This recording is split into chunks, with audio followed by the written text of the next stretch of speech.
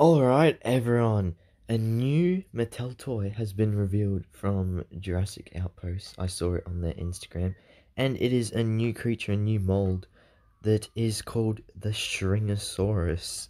It is quite a unique looking creature. It is a herbivore, even though this toy depicts it sporting carnivorous teeth. So, a bit odd.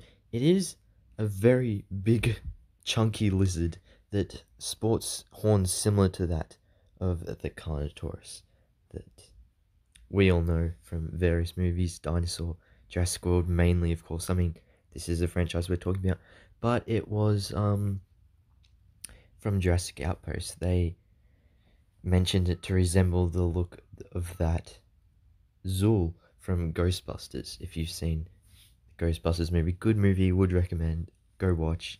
Yeah, but kind of does remind me of that.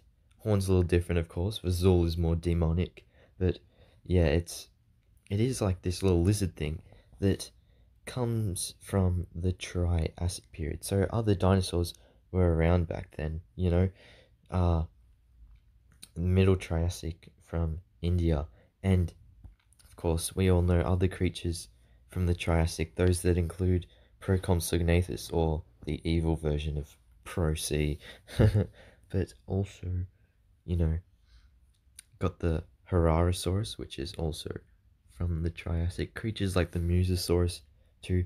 Herarosaurus is well known from Jurassic Park, the game, also in Evolution, and then there's Coelophysis, which is upcoming to Jurassic World Evolution 2. Very cool creature. So, don't think it lived alongside all those things, but that's the new toy.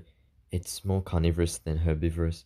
But what do you think of it? I think it's a cool new toy, cool new mold.